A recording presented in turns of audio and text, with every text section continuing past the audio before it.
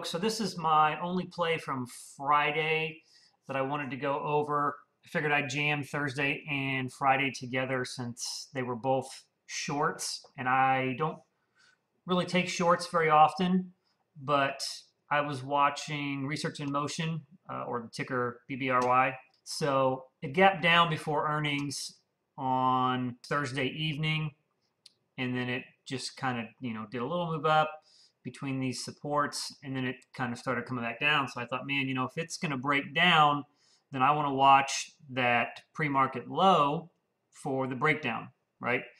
If you've watched my other videos, I like to mark pre-market high and low, and then I look for either a breakout or a breakdown from either level. So what I did, I was watching it live, obviously, and right here, it kind of formed this little bit of support right around 1010. So I thought, man, if this is going to break, we'll probably see a pop. And then if it can get down through 10, maybe it'll keep going. So I had it queued up in SureTrader. And again, I was just too nervous to actually, hit the short button. And it dumped right through that 1008 right as it did. So let's say I had done it and gotten in at 1008. I would put my stop up here above these previous candles, above the 50, and then give it a little bit of a cushion, right? So this got up to 10.16. I mean, it's just 1 cent above that. So the risk was pretty low. 250 shares, 9 cents. That's not even $25 of risk. But I figured it would, with kind of the day, the pre-market bearish move it was making, that it would have been a good short. And had I done it, right? I mean, you can see this. And it washed almost all the way down to this support level.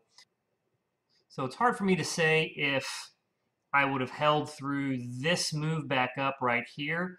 I try to keep a pretty tight stop to lock in profits. I would have expected a little, not consolidation here, but a little flag pattern. When you get a big move like this, you expect a little flag back, does the same thing, get a little flag, and then it goes lower. And generally, after the third time, you're probably not going to get any more.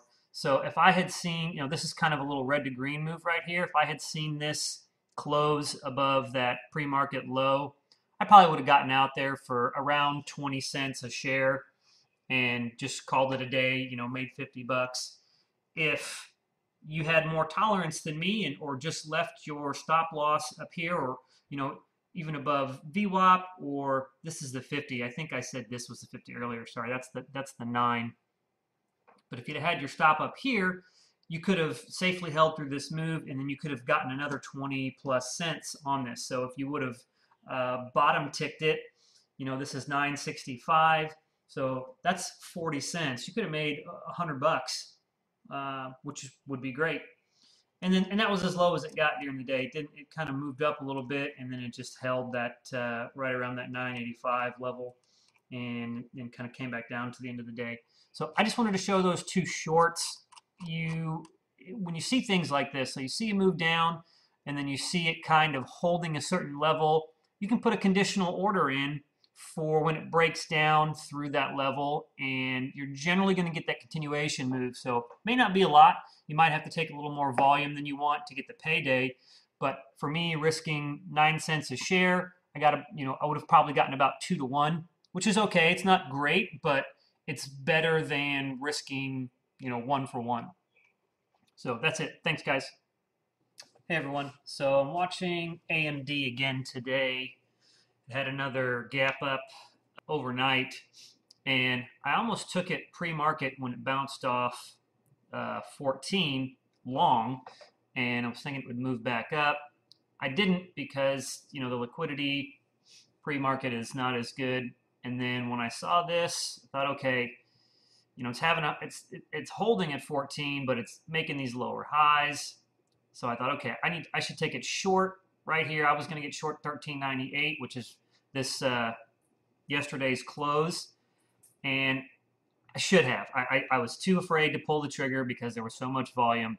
But you see it washed 40 cents in 3 minutes. So I would have only had 175 shares, but 40 cents on 175 shares is what, like 70 bucks, somewhere around there. So I could have made a quick 70 bucks and then been done with it. So now it's kind of consolidating around this pivot point. So we'll see. I would expect it's maybe going to continue down again, but we'll see what the bulls do. So it looks like a lot of resistance again on the level 2. See, yeah, see a lot of red printing. It's going to be a bad day for the bulls on AMD.